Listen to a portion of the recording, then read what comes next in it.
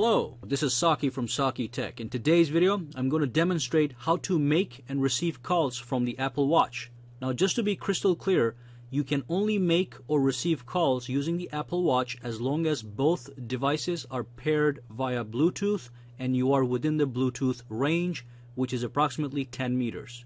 So let's dive in and one by one show you everything you can do on the Apple Watch relating to phone calls. Also check out my video, which is titled 50 plus tips and tricks for the Apple Watch, which covers every little detail of the Apple Watch so you can master it. The link for that video is in the description below. Alright, so the first thing I'm going to show you guys is how to receive phone calls on the Apple Watch. Now when somebody calls you on your iPhone, your Apple Watch will also ring. Now normally you will be wearing your Apple Watch on your wrist, so simply raise your wrist when you get a call. In this case, I'm just going to tap on the screen and there we go. It shows the incoming call. To answer the call, simply press answer. And what's going to happen is the Apple Watch is going to take over. So the Apple Watch has a built-in speakerphone and a microphone, so you can talk directly into the Apple Watch to have a conversation with anybody. Which means if your iPhone was in your pocket, you can keep the iPhone in the pocket and simply use Apple Watch to communicate with that person, which is absolutely fantastic. You don't always have to answer the phone. So if somebody calls you, I'm going to do this one more time.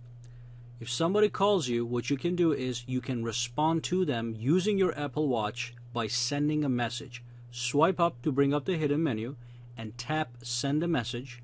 And from here you can pick one of the presets, and as soon as you tap on it, it ends the call and sends a text message to the caller telling them what you just told them in the text message.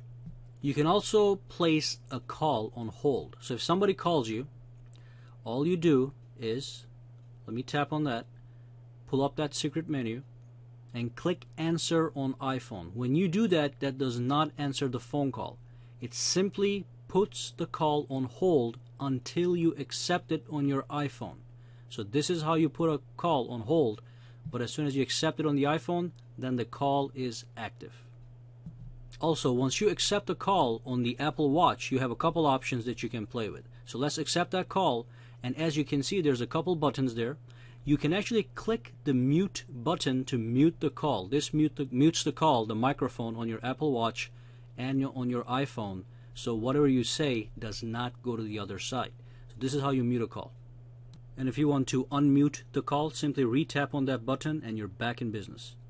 By the way, once you accept the call, if the speaker phone on the Apple Watch is either too high or too low for you to hear, you can adjust the volume by tapping the minus or plus sign, and that's going to either decrease the volume of the speaker phone on the Apple Watch or increase the volume on the Apple Watch's speakerphone.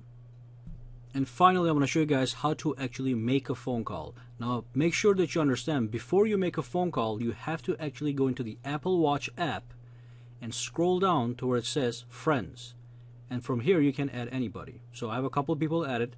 And as long as these friends are added on your My Watch app on the iPhone, they are going to show on the Apple Watch when you press the side button. Not the crown, the side button.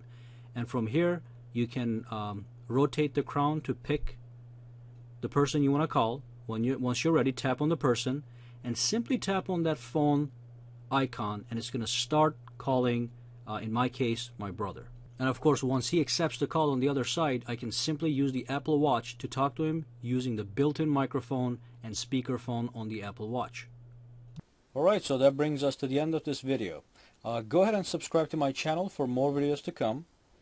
Give me a thumbs up if you liked this video, and also you can go ahead and connect with me socially on Google+, Facebook, and Twitter, for which all the links are in the description below.